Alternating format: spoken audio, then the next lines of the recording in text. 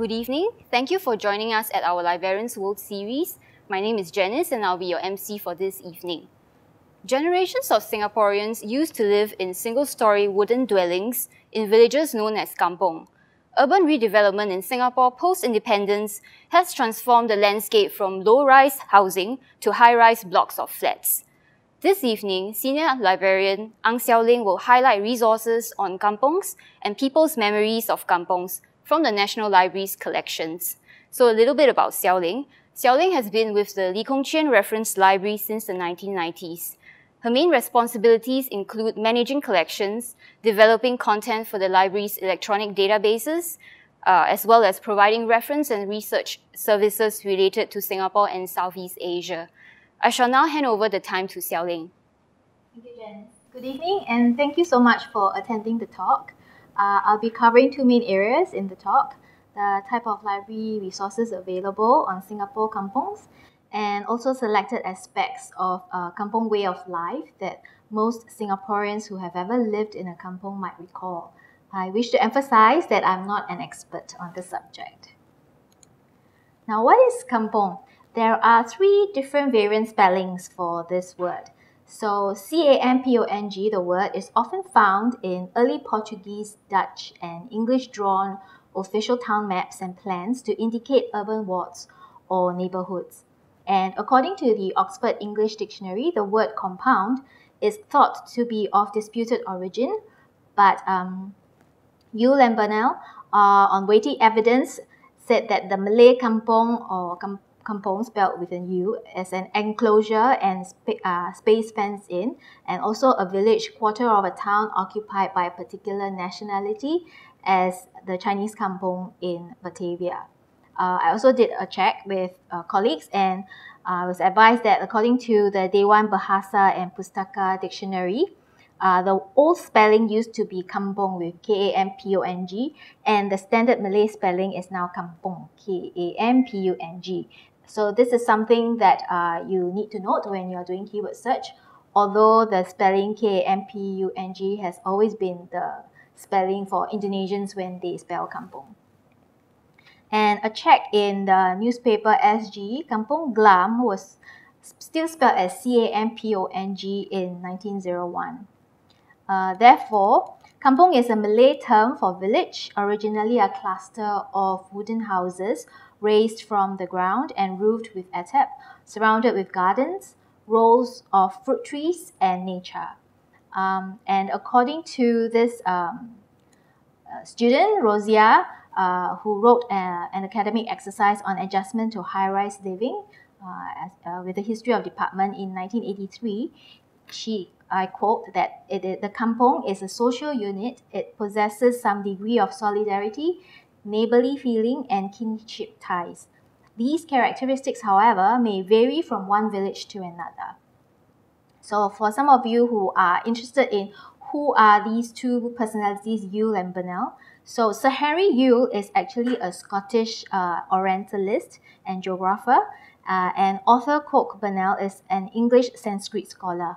So both of them are authors of the book Hobson Jobson, a glossary of colloquial Anglo-Indian words and phrases, and of kindred terms, etymological, historical, geographical, and discursive. Yes, very long title for books published during the early years. And this particular title was published in 1886, and we are very lucky as in we have the 1886 edition donated by Dr. John Bestin, and we also have the 1903 edition that's donated by Mr. Tan Yok Seong.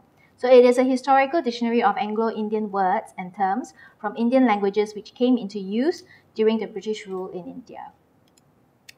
So this is the earliest known town plan for Singapore, and it was drawn up by Surveyor Lieutenant Philip Jackson, published in 1828, also known as the Raffles Town Plan, as it was drawn based on Raffles's instructions in laying out the physical development of the city centre. So you can see, I think it's a bit small, that the spelling of kampong is still C-A-M-P-O-N-G, okay? And traditionally, kampongs were inhabited by Asian indigenous tribes, And kampongs can be found not only in Singapore, it can be found in Malaysia, Indonesia, Brunei, Cambodia, Sri Lanka, Christmas Island, and Cocos Keeling Islands. And one of Brunei's oldest kampongs, Kampong Air, is the world's single largest water village, which I can visit it one day. Occupying the rural and coastal regions of the islands, kampong dwellings are stilt houses built with timber walls and had attap or corrugated zinc roofs or asbestos roofs. And attap was usually sourced from the nipa palm that were found growing abundantly in mangrove swamps. One little fun fact, zinc roofs were introduced in the 1930s, but they were highly prized during the Second World War. So many villages sold their metal roofs to the Japanese and used attap roofs. And then after the war, they reverted back to zinc roof. There are many different housing types to suit the dwellers' needs based on the resources available. So the size, the roof, the flooring materials were dependent on the financial availability of the occupants. And also a family would rent a parcel of land from a landlord and be responsible for building the house to reside in, along with bathroom and toilet, which was usually located outdoors. So kampongs were also sometimes a reflection of the historical, cultural, and religious backgrounds of the dwellers and the environment they were living in. For instance, the Masjid Patan Melayu Sembawang serves as a place of worship for the Malay Muslims that lived within the Sembawang area, and it is now known as the last kampong mosque in Singapore. And these are the images of kampong houses in Singapore through time, taken from various sources, the National Archives of Singapore's photograph collection, and also from books like the Singapore 500 early postcards and images of Singapore from the Japanese perspective. So say for instance, for this particular one, it was taken by an M.S. Nakajima. Okay. And thanks to the donation of Professor John Ernest Gardiner, who was a professor of pharmacology at the University of Singapore from 1966 to 1981, they are currently undergoing digitization, but we have a small collection of Tanjong Ru villages and Kallang River photographs that are taken during that period of time. And some kampong images can also be found at the Leiden University Library's digital collections. So we can say it's actually a bit all over the world that people do have kampong photographs. Yeah. And G.R. Lambert is also one of the earliest commercial photographers that was among the first to establish a permanent photograph studio in Singapore in 1880s, and unfortunately it was closed in 1918. But their works are valuable historical records that provide a visual reference of what Singapore was like during the late 19th and early 20th century. So that is also one source that you can consider if you are looking for images of kampong houses. Now, some of the images and illustrations of kampongs and villages can also be found in early travelogues, pictorial publications on Singapore, and early paintings of Singapore scenes by Charles Dice, who lived in Singapore between 1842 and 1847. There are also many lovely photographs that are shared on social media, and like Facebook and even on YouTube. And those kampong houses not built on stilts are probably built further inland and so less prone to flooding or high tide. So just to note, like you can observe from the photographs here that the roads are not really well paved and could become very muddy during rainy days, and many of the kampong roads many villages often fill the potholes with rocks or sand. And I remember as a kid during Chinese New Year, that was before we have to wear safety belts, we do get flung around in the car when we try to go to kampongs and visit our relatives during Chinese New Year. So these two maps was an excellent job done by another student, Kartini Yayit, who did her academic exercise, Vanishing Landscapes, Malay Kampongs in Singapore in 1987. So she plotted the Malay kampongs in Singapore during the 19th century and also another one during the 20th century. You can tell that there are already many villages that sprung up at that time. Her work has been quoted or cited in this book, Kilat Senja, and it can also be found in another book, Kampong Days, Village Lives and Times in Singapore Revisited. So for most of us, what we know about kampongs are from what our parents and grandparents could remember. However, kampongs have been around for much, much longer. In miscellaneous notes in the Journal of the Straits branch of Royal Asiatic Society dated December 1886, there was an article titled Landing of Raffles in Singapore by an Eyewitness. So an account of the landing of Stamford Raffles in Singapore was witnessed by Wah Hakim, an Orang Laut who was still alive in 1886. I quote, this was what he said. At the time when Tuan Raffles came, there were under 100 small houses and huts at the mouth of the Singapore River. The place where the Orang Laut lived was called Kampong Temenggung, and it faced the river. There were a few Malays who lived near, their huts facing the sea. There were no houses in the island except at Kampong Temenggung. The first huts on the shore of the new harbour were built under Bukit Cermin shortly after Raffles came. Kampong Glam then was called Seduyong by the Orang Laut. I end quote here. So population and trade growth thereafter and gradually saw numerous kampongs and Chinese villages growing all over the island. Not all information can be found on Google, and the kampong names are also not perpetual. The villages might change name over time when they merge to form a larger village. So for instance, in this book by Aziza Ali, My Heritage Kitchen, The Culinary Art of Aziza Ali, she mentioned that many of the people living in Kampong Radin Mas had ancestors from Pahang. A small section of the kampong was actually known as Kampong Pahang before it merged with the entire village. And also, there might be some cases of numerous kampongs within a kampong. So for instance, in Hidayah Amin's book, Leluhur, Singapore's Kampong Glam, she said that within Kampong Glam, there were Kampong Bali, Kampong Dalam, Kampong Intan, Kampong Jawa, Kampong Kaji, and Kampong Tembaga. So there are lots, it's made up of a lot of small kampongs. Now, Kartini's academic exercise was done in 1987, about 30 years later, in a joint project between the NUS Department of Chinese Studies and the Department of Geography. A team of part-time research assistants did visual inspection and locating of all kampongs that were labelled on a set of historical maps of Singapore ranging from 1846 to 2010. So that year coverage is really huge. And they relied on the historical paper maps that were geo-referenced through the effort from the GIS, the Geographical Information System Strategic Initiative of the Department of Geography, as a source of both the name and location of historical kampongs in Singapore. Within this map, there are also some kampongs that are unnamed and simply added as unnamed village. So just take note of that also.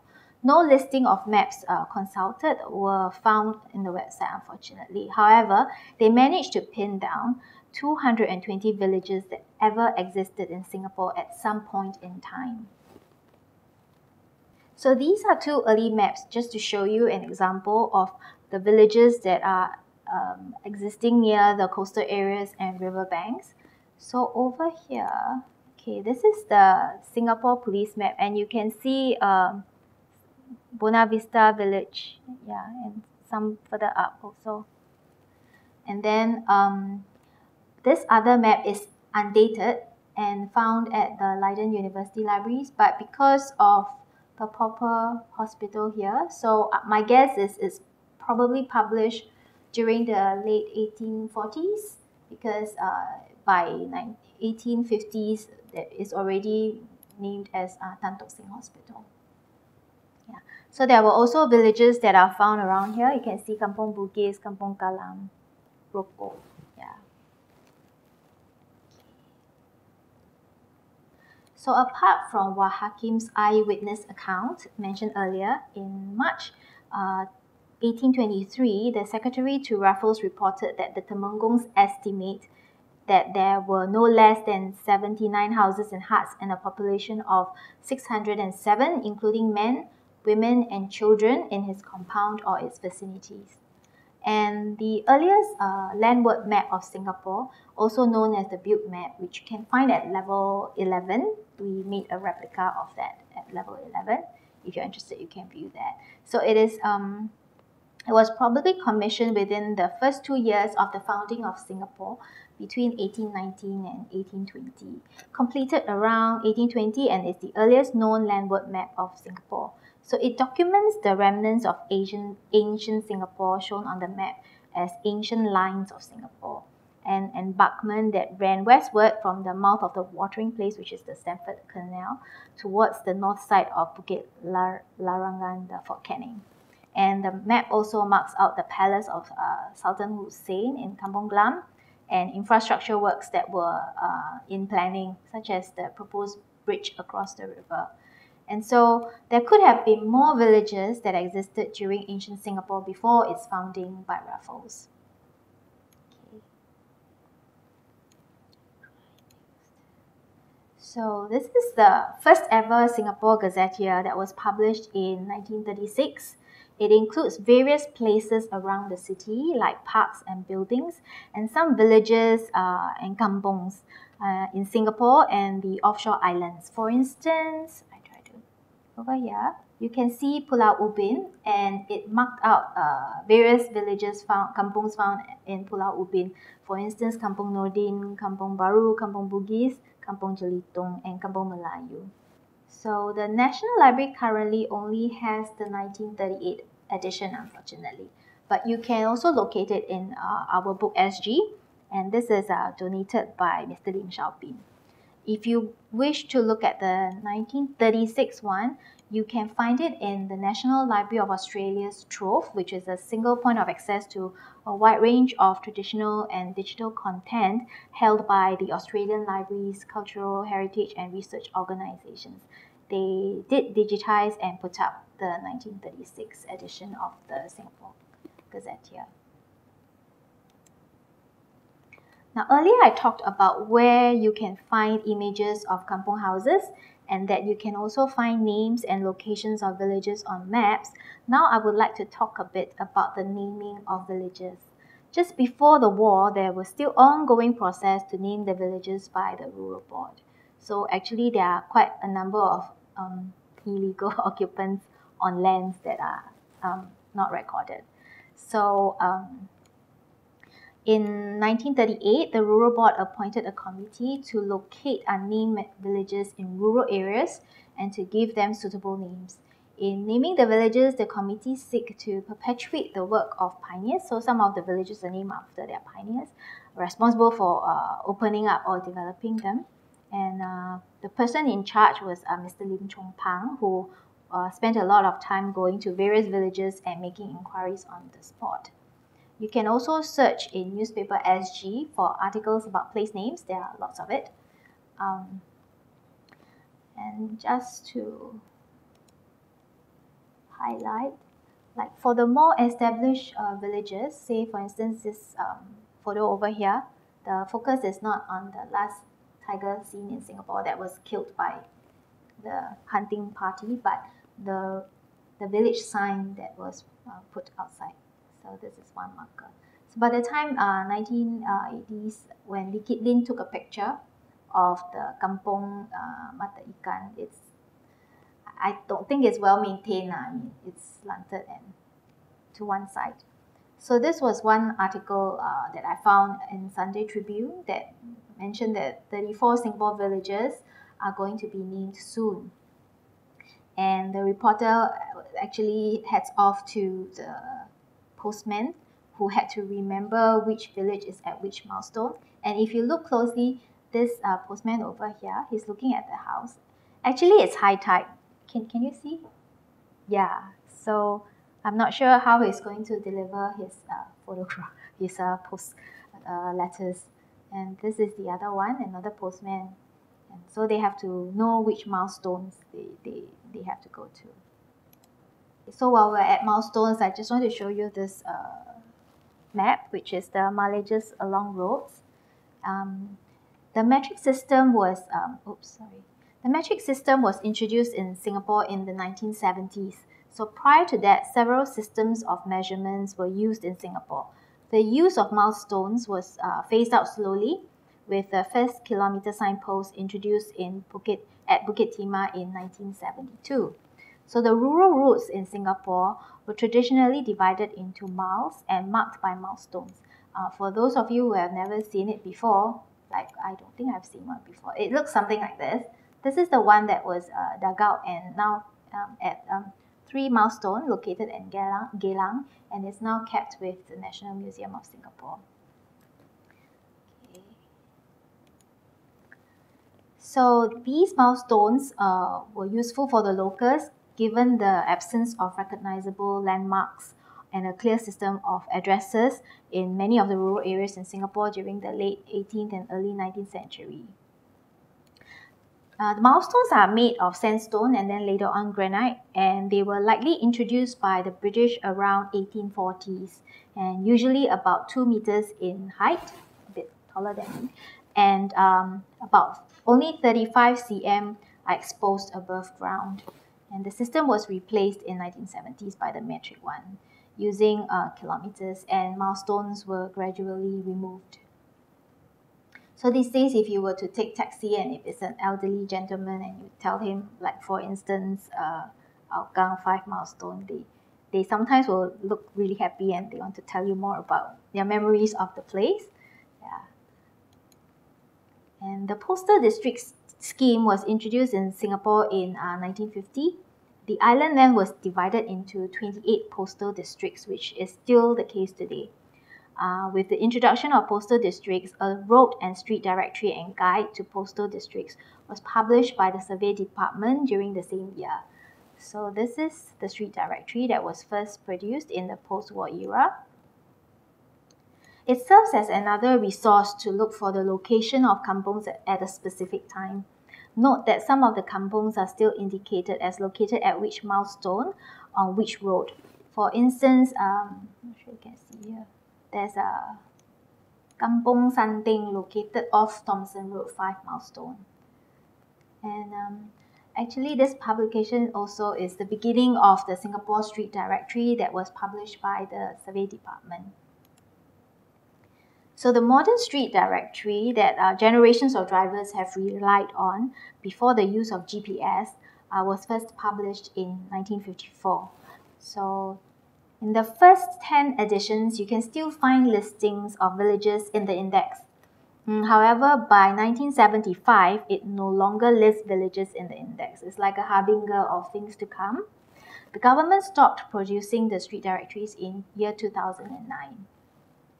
But Mighty Minds is the company that produced the first edition of street directories in year 2000 and became the sole producer of the local street directories. The latest edition was 2020, so actually it's still in publication. I did a sampling of it and I found that in 1954 there were 81 villages listed. By 1957 it was 85. In 1972, 148 villages were being listed. But thereafter, there's no more listing of villages. It's quite a pity. Right. So from images of kampong houses to maps and street directories, what I want to share next are some selected resources on the study of Singapore kampong. So from left to right, Kampong Days exhibition Village Life and Times in Singapore Revisited is based on an exhibition curated by the National Archives of Singapore in 1993. It covers various aspects of kampong life seen through the eyes of a child, a housewife, and a working adult. The next one, Fishermen in Flats. It is a thesis studying how a fishing village was lost to development. It records the response of the villagers of Pulau Sudong to resettlement from the time of the initial breakup of a small community to the eventual dispersal of villages into high-rise public housing estates. So for your information, since the early 1970s, offshore islands have been redeveloped for various purposes. The author noted that one important advantage that island location has over the inland settlement is the ease in maintaining a wide network of contacts with relations living in the Riau Islands, the west coast of Peninsular Malaysia, the riverine villages of southern Johor, and the coastal kampongs of Singapore. Okay. And Mr. Ng Yu Ping's book, What's in a Name? He listed places since 1936. Remember I mentioned about the Gazetteer in 1936. So majority of the names were like based on that Gazetteer. So it has annotations based on sources such as maps, minutes of municipal meetings, Chinese books, and digitized newspapers. So in this particular book, you can find about 130 kampongs mentioned with very short write-ups on how the villages got their names. Now, Kilat Senja is a very interesting book. It has many interesting illustrations in the books, like featuring Malay wedding, mass cooking, and family portraits. About 113 villages were mentioned in the book, with highlights on the people and the places of significance.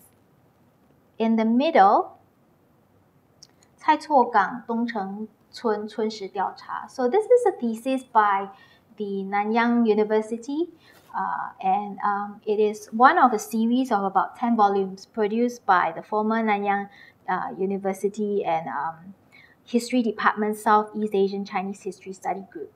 So between 1969 to 1970, they covered villages in Paya Lebar, Yishun, Potong Pasir, Punggol, Sentosa, and this Tongsing village at Choa Chu Kang. Each volume provide a description of the villagers' lives and how they survived the Japanese occupation. So theses and studies like this are actually very important if you are researching on kampongs. And I also want to highlight there's this other book, Study on Pulau Tekong.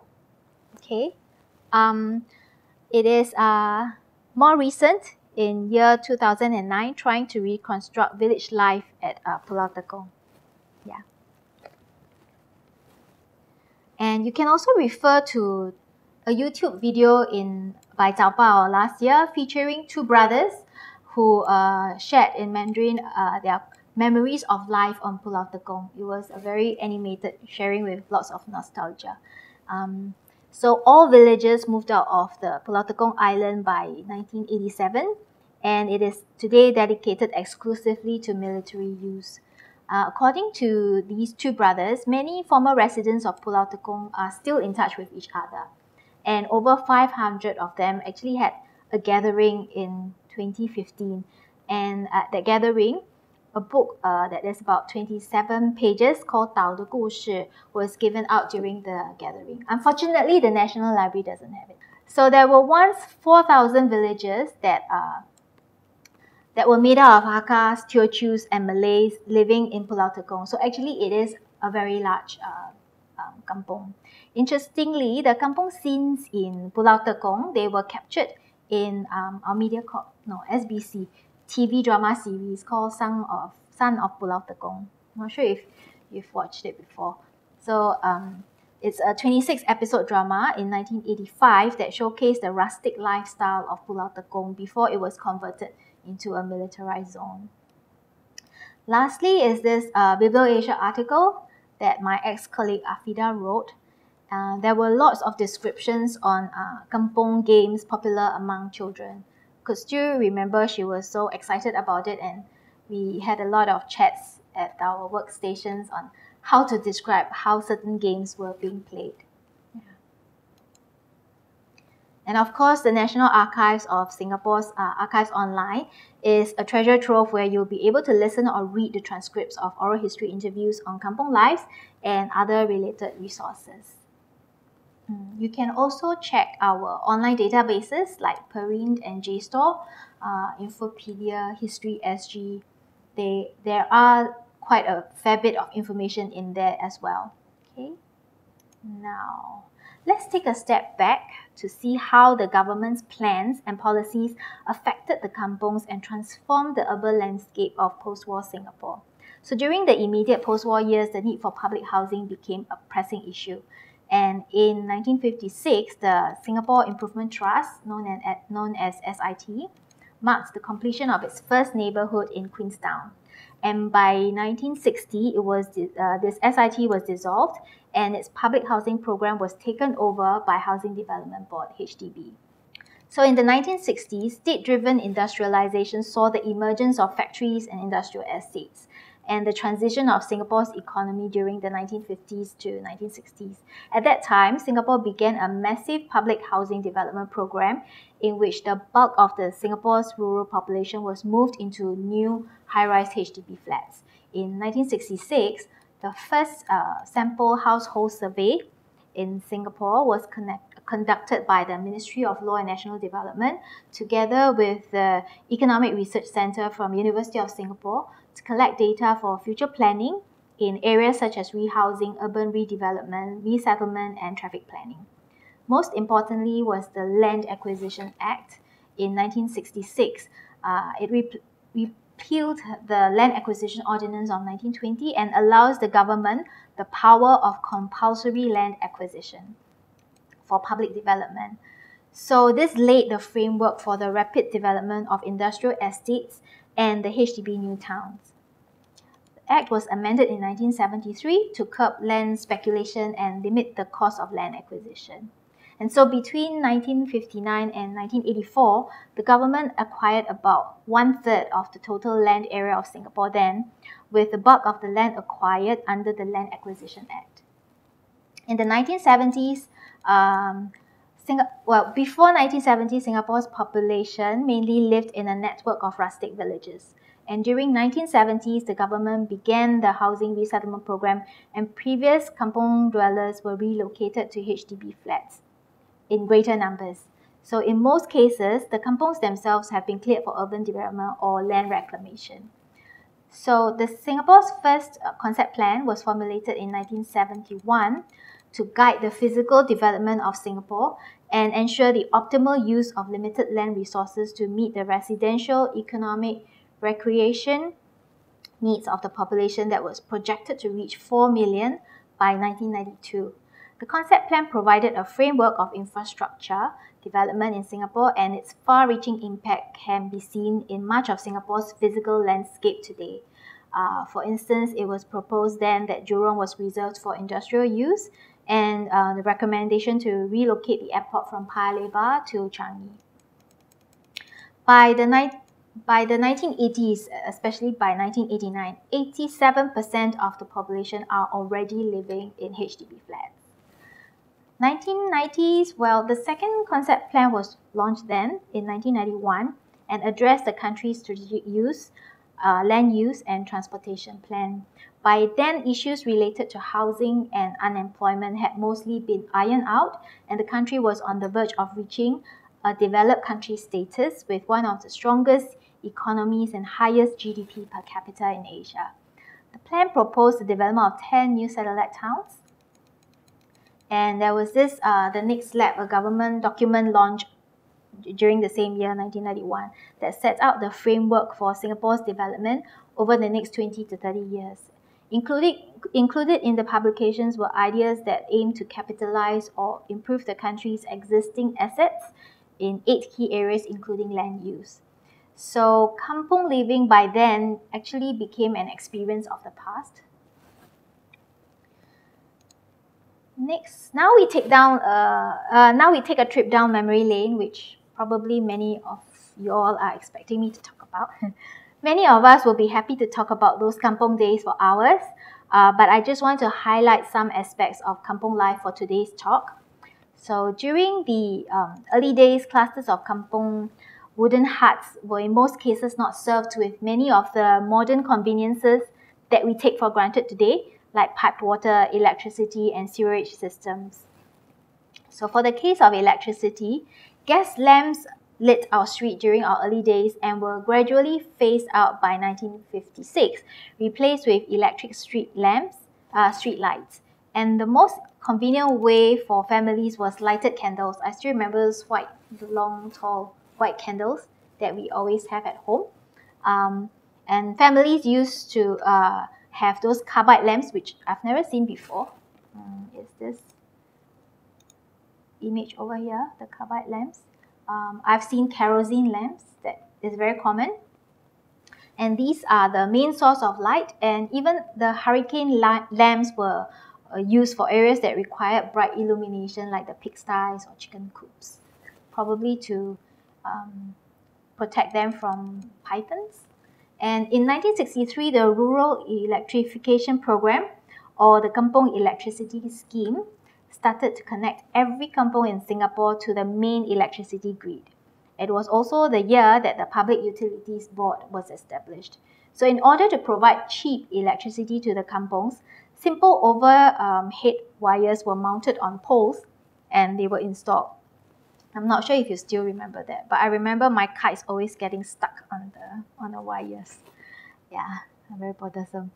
So today, all of Singapore's power lines run underground.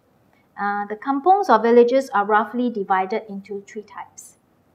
So the first group was close to the developed areas and therefore near the power grid.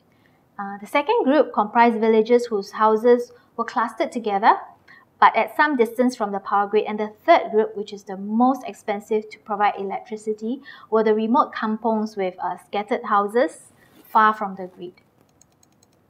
And with electricity, kampong lives changed as a result. So slowly, villagers began to purchase electrical appliances like lights, televisions, refrigerators, fans, and washing machines. The housewives must be very happy then.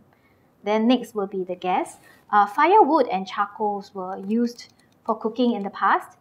And the sale of gas for private consumption only increased after the war, especially for cooking. During the 1950s, when the prices of firewood and charcoal was very high. And the use of cylinder liquid petroleum gas, LPG gas, that we are now very familiar with, is in the tank, became a common phenomenon in kampong homes. For the case of water, in the early days, there were no running waters, and families depended on wells for their drinking water, for washing clothes, and for bathing. So during the dry weather, a water wagon would even be dispatched to supply water, drinking water, to serve several areas and even to offshore islands by boat. The provision of fresh water was one of the most important public health measures, and it was also required for commerce. Typhoid was a common ailment during the early days. It is a bacterial infection that can lead to high fever, diarrhea, and vomiting. It can be fatal, and the infection is often passed through contaminated food and drinking water. So public pipe water actually started in 1857 and only extended to the rural areas, especially after 1953. Now next, I will go on to trades and occupations of yesteryear. I'd like to talk about the travelling nurses. In 1949, more babies were delivered at home in kampongs than at the Kandang Kabau Hospital, KKH, a women's and children's hospital. And in 1950s, babies were born at a rate of 1,000 a week. So the post-war baby boom resulted in KKH being named in the Guinness Book of World Records as the world's busiest maternal hospital in 1966, having delivered about 40,000 babies that year, and we actually kept that record for 10 years. What struck me was how they have to take a small little sampan boat to offshore islands.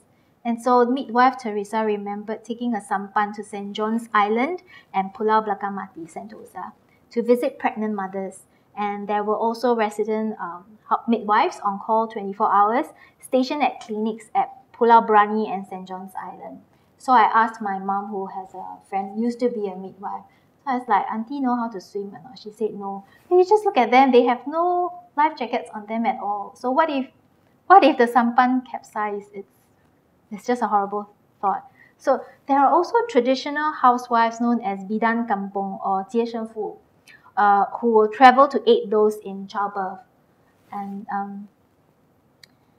one Bygone actually had an unfortunate incident happen to her.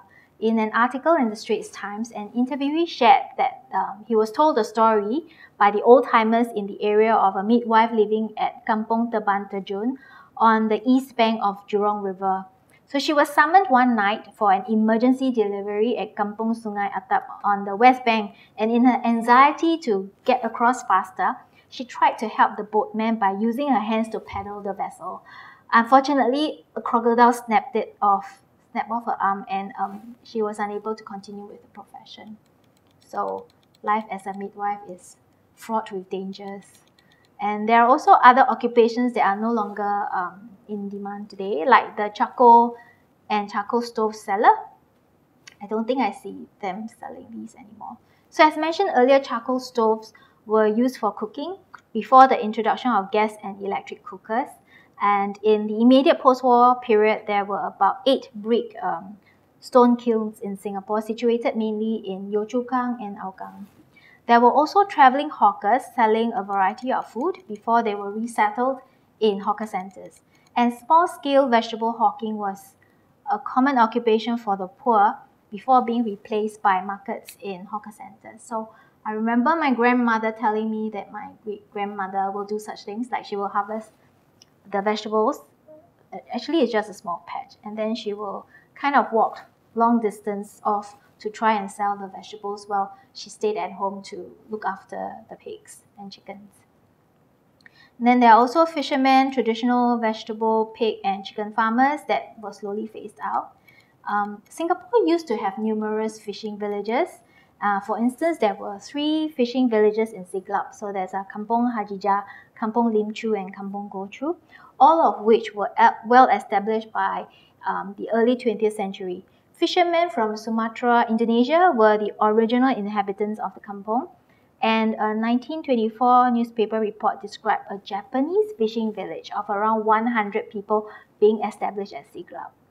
But they were attracted to the area by the abundance of fish in the surrounding waters, but they left the area prior to the outbreak of Second World War. This shows that it is not just the Chinese and Malay fishermen that occupied these villages, but there are also fishermen from as far away as Indonesia and Japan that were once living amongst us in our kampongs. So besides fishing villages, there are also other rural villages found in Siglap area by the mid-19th century. These included Chinese villages which were situated along the beach, and Malay villages that were found further inland. The Malay villages in Siglap, they were well known for organizing annual golek races, which I've never seen before but sounds exciting, along the beach front, involving traditional keelless canoes. And these races drew participants from other parts of Singapore, as well as participants from Johor, Malaysia, and surrounding islands. The last pig farm was closed down in 1990, and they were mainly located at Punggol. This is because concerns over water and air pollution, as well as the cost of expensive land, the government felt that it would be more cost-effective to import all pork. So the pig farmers were compensated about a total of $50 million, and they turned into growing orchids and ornamental fish instead. Okay. Now, well, we might all know that Bishan used to be a Chinese cemetery known as the Kwong Wai Siu Pig San Ting that was established in 1870. There also existed actually a Kampong San Ting there, a Cantonese village that began as a small community of settlers engaged in the funeral trade. So that was also gone with urban redevelopment. And also cremation was made popular in the 1960s. So living near the coastal areas means having access to mangroves, which offer mangrove timber that can be used for firewood, charcoal, fishing poles, medicine, and tanning materials. And I'm not sure about you all, like when they're selling satays, even the ketupat, they use palm leaves to it. So I find that to be actually very environmentally friendly, like the sabun lidi, which is a broom made up of dried coconut leaf veins. They just tie it together. They do a pretty good job of when you want to sweep the floor. And of course, there's also provision shops and kopitiams, places where the villagers congregate. Now, many games were played by children living in kampongs, and without fail, they're always featured in books talking about kampong lives. And some would catch fish, dig cockles, catch crabs, or pick fruits from various fruit trees grown in the village, like star fruits, jackfruits, chiku, custard apples, rambutan, durians, jambus, mangoes, and the list goes on. It was fun, but also helped put food on the dining table, or even it can bring in some meager income. Most of the villagers had villagers from the same village or province in China or other parts of Southeast Asia, or they share the same trade or occupation. So it was common to find a temple or church or mosque within a kampong. And Chinese opera performances then were related to temple festivals and more popularly associated with the Hungry Ghost Festival. So festivals and celebrations are actually great opportunities to bring people together, because the food sharing experience and also through the process of helping each other with the food preparation and cooking enhances social relationships. It was common for neighbors then to look out for one another, for instance, borrowing seasonings, temporary babysitting while the mother ran errands, house building, or repairing roofs or boats.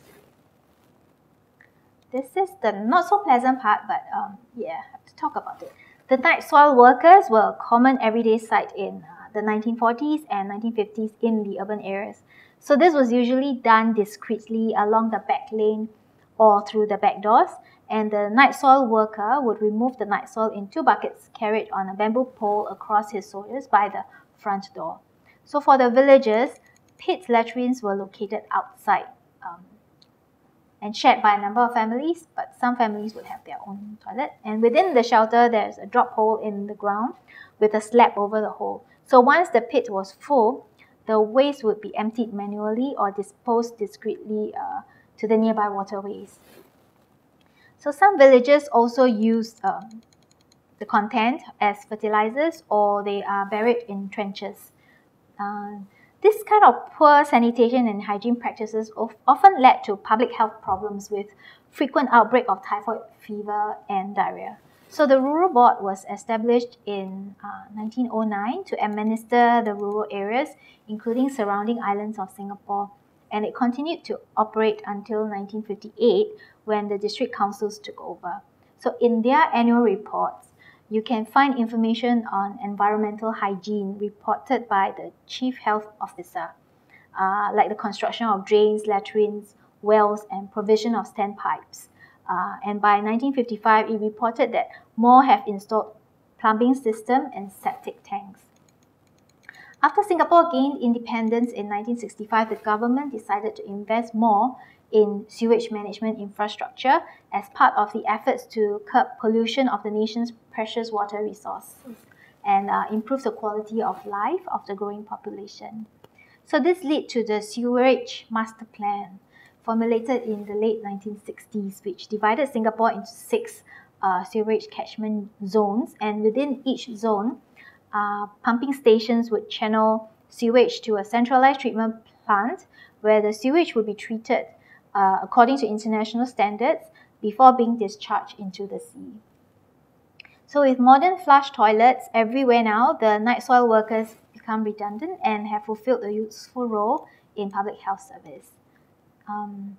In 1984, over 90% of the population was served by modern sanitation system. And I'm very thankful that by the time I was born, we are using modern flush toilets. So we are spared from the 50 shades of browns and what other creepy crawlies that you might find there. And when it was very dark at night or heavy downpour, I asked my mom, so do you all like venture out to such places to do what is necessary? She said that it was common for villagers to use the traditional spittoon or the chamber pot made of enamel. Yeah, so she had a good laugh when recently, I think it was on sale on Amazon, they kind of marketed it as a fruit basket or to put baguette. It was just bizarre. So there is actually a thesis written on the sewers and sanitation in Singapore from the years 1930s to 1950s. year 2000, I think. It was published in year 2000, written in year 2000 by an NUS student. Okay, disasters. So the living conditions in kampongs were far from ideal, and whenever the monsoon seasons arrived, there would be instances of people and animals drowning, with landslides, falling trees, and loss of livelihood. So 1954 was the year of several floods, and other major floods were also recorded in 1969, 70, 80, 84, and 85. Houses made of wooden planks and attap roofs are very flammable and could often lead to the entire village being destroyed. So many were left homeless with loss of possession and even lives during fires. Causes of fires usually range from the overturned kerosene lamp, burning joss paper, or lighting firecrackers. So some villages had their own firefighting squad to protect the kampong and guard against fires. One of Singapore's biggest fires occurred in Bukit Ho Swee in 1961, and the area had previously suffered a large-scale fire in 1934, when a blaze burnt down 500 wooden attap houses in Bukit Ho Swee and 2 other nearby kampongs. And another fire occurred in 1959 in the neighboring kampong Tiong Bahru, destroying homes of around 12,000 people. So it's really very bad. So lastly, let me highlight some of the books very quickly that you might be interested to read. So to the people who have lived in a kampong, we often share about the founding of the village, the personalities and the places, for instance, like kopitiam, market, temple, schools, and memorial events or disasters like fires and floods. So some larger villages are multiracial, and all villages got along well with spoken Pasar Malay or dialects. And to those who have never lived in a kampong, forming a connection to that kind of life is actually quite a challenge. Like when you try to tell your nephews how you used to play kites and stuff like that, it's well, almost a blank look. They don't quite get it. So over here, I would like to show you. So there are various types of publications, from businessmen to chefs to heritage enthusiasts, who and also studies based on oral history interviews and research, like this first title by Lim Hao Seng, Lim Xiao Sheng, Pan Jia Chun Shi. So how useful are they for research? What kinds of information do they offer, like photographs, descriptions, and knowledge? Really depends on the details that is found in the books and the rigor of the research. And this one, this is one book that I find really interesting. It captures the steel frames of Singapore's kampongs from 1968 to 1983 in 132 Chinese ink on paper paintings by artist and cultural medallion Lin Ziping. And in there, he depicts people, scenes, and life in Malay kampongs. For example, I'll quickly show you.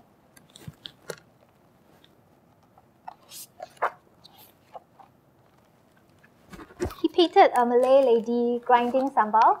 I think he must be very fascinated by that because I found 2 paintings of that. And also, I'm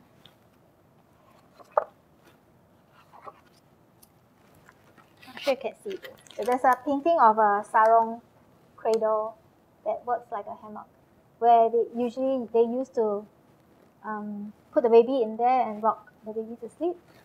So there are also Malay titles, but not a lot. Also maybe because of my language abilities, I didn't manage to find more. And of course, there are a lot more English titles. And Josephine Chia actually wrote 3 books on Potong Pasir. So over here. So she wrote 3 books, different years in 2013, 2017, and 2018. So it's all about her growing up years in Potong Pasir. For me, there are 2 titles that are quite interesting because not many books covered that. So for this book, Once Upon a Tai Seng Village, in there, the Tai Seng village was established in 1914, so it's actually quite a village with quite a long history, and saw 4 generations, about 1,500 families that lived there until they have to be resettled to Bedok and MacPherson between 1977 and 1999. So in there, it mentioned that Tai Seng was a popular hideout for many gangsters and triad groups. So for example, the numbers 18, 32 or 36 with frequent turf wars, and they also extort money from people for temple funds. And then this book, Kampong Chai Chi, is also very interesting. It talked about mutual help, which was very common in villages, and also that keeping the community safe was very critical in the villages way before the network of neighborhood police centers were set up. And let me try and scroll down. So Chai Chi used to have gangsters also, and it's gang number 24 and gang 303. I'm sure they didn't follow the postal district code. So I wonder if they have any directory to indicate how they derived these gang numbers and where they were located. So, and yeah, it will be quite interesting to research on that, but I think it's very tough. Okay. So the usual modern imagination of kampong life is one that is peaceful, free from rat race, and with more character, and a hardworking person can do any work and will still be able to lead a happy and contented life. However, we could tell from some narratives that life was hard and even fraught with dangers and inconveniences. Gotong royong or mutual cooperation was born out of necessity, and in some cases it developed into a true and lasting friendship among villagers. The example of Pulau Tekong villages, and they maintained contact even after they had left their kampong. So kampong life is actually very varied among various kampongs, and each kampong has its unique stories to tell. It is not a singular narrative across all. So my kampong memories, if I still have time, oh no. It was a regular weekend stay over at a house next to the streets of Johor when I was young, and my grandfather opened a small provision shop. And for a long time, I thought that when the Malays call him Singkit, I thought that was his name. So actually, it meant new guests. And there were a few Teochew-speaking Chinese families in the kampong who were either related or from the same village in China.